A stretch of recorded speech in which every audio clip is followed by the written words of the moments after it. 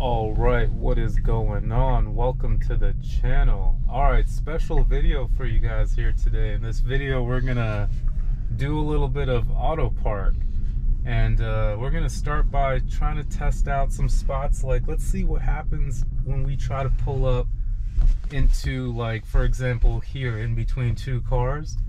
So notice the P pops up. Go ahead and click it. So yeah, just bring the vehicle to a stop, it says, and hit start.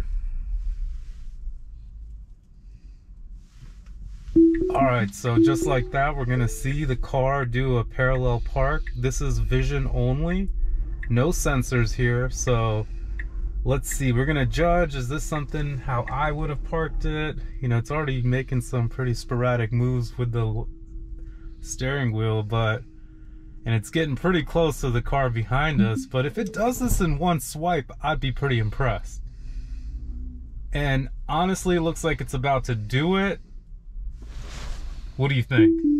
That was epic. That was epic, man. Look at that. For people that have trouble doing parallel parking. That though wasn't as smooth as you and I would have done it. Sure. But it's in on one take. And how many times have you seen people go in and out like 5 or 6 times to end up parking? Let's hit another one. Can we try that again on one of these other spots here? All right, because that was amazing.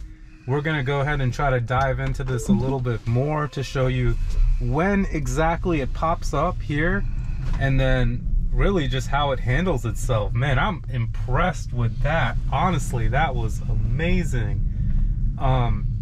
The car reverse parks for you now, it parallel parks for you. All right, so we're gonna see what you got to do. Basically, it looks like kind of pass it, not even pass it. So what happens if you stop here? Will it move up a little bit for you? So let's just hit start. Let's see what it does. It starts by moving up first. Awesome. Notice how it draws the line here, exactly tells you the trajectory it's gonna make. And notice this is the high fidelity park assist, so you're really seeing everything going on to the max. All right, let's see here. It's see, I probably would have done this a little bit different, but if it can do this in one swipe without, no, it's not going to touch the curb. I can see here you got a lot of clearance. Nice. It looks like it's going to do it. And wow, just like that. That is pretty amazing. Yeah, that was good. Again, it's not as human-like as you and I would park, but it based on vision only.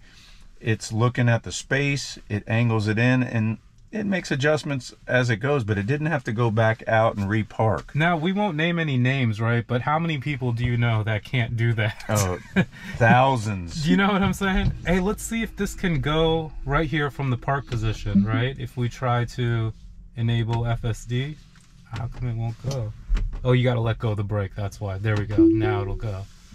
All right, let's see if it has enough space to pull out here. I wonder why. Maybe give it a little nudge.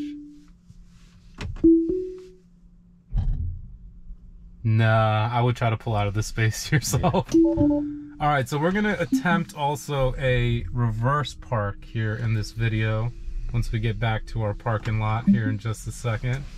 And hopefully we can let FSD actually drive us there. All right, here we go. Now it's figured its way out. So it's always best to use your judgment. Like he was pulling out before, you know, he knew that there wasn't enough space. So sometimes don't put all your faith in FSD and just use logic.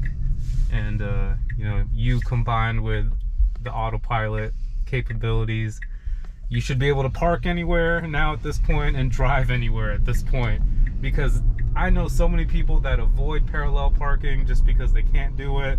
Right. I know someone personally, they're gonna know who I'm talking about when they hear this video, that asked me to drop them off places because they can't parallel park. So well, now that was our first test, so now we know that it does it. It picks up the spot, it does the angle. That one was good because we weren't far enough forward. It pulled forward, right, and then it angled back in. The first time I had already pulled forward enough. Now what I'm interested in seeing is once we pull up to this spot, like, you have to disengage for the parking spots to show up, right? It doesn't just automatically go into the parking spot. I believe so. So let's see how that works. So like the moment you disengage, we can see how all the spots pull up. how you select what spot. And if you have trouble with reverse parking, make sure you hit that like button, subscribe to the channel, because I will show you how having a Tesla can really do that for you. So let's go ahead and take over.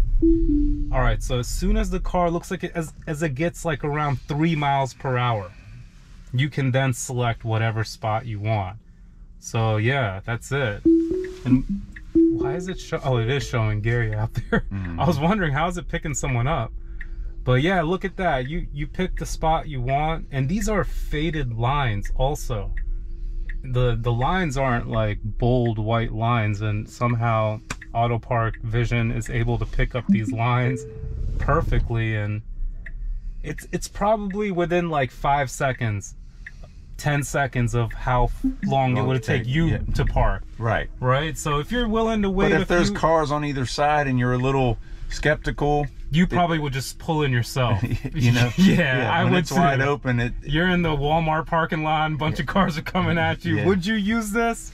It depends. Some people should. Some people should. Like, if you have that issue with reverse parking and parallel parking, go ahead and use it, because that way you know you're going to get a perfect parking spot and in between the lines. I'm impressed with it. It does a good job. If you have issues parking, hit that like button, and make sure to check out my referral link in the description below. And if you end up getting a Tesla, you get 3 months of full self-driving with it.